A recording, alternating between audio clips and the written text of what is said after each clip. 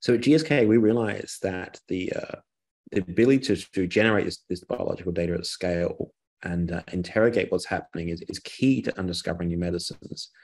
But because the data is so vast, because we have so much of it and it's in different modalities, we need machine learning to make sense of it.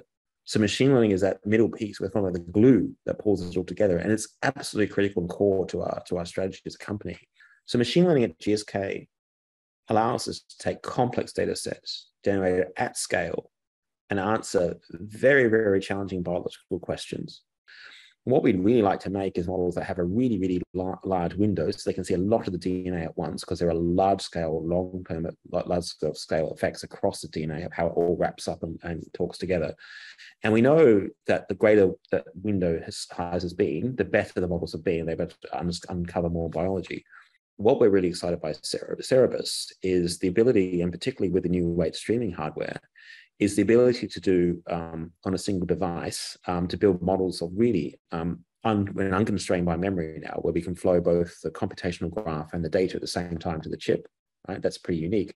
The last thing we want as machine learning people was really to be kind of constrained by compute, right? And I always tell everybody, just assume that the computation exists.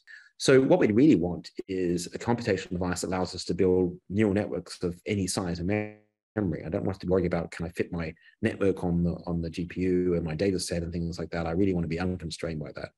And then we're seeing an advance in that sorts of things. But with the weight streaming hardware, that's actually the closest thing that gets us to that, of thinking about, well, we actually really don't have any constraints on memory anymore, because we are streaming at the same time the neural network itself. So literally the architecture of those individual neurons, the weights and biases, at the same time as the data.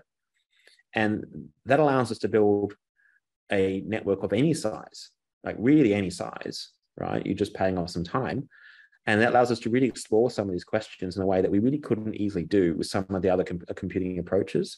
So for us, Cerebras is critical for GSK because it really allows us to explore and push and really live up to the idea of, like, let's really make the most use of the data possible without being constrained by what we can currently do now. And our relationship with Cerebras has been great in terms of we started working with them, and much like our experimental colleagues, we sort of say, well, we'd like to do the following crazy things.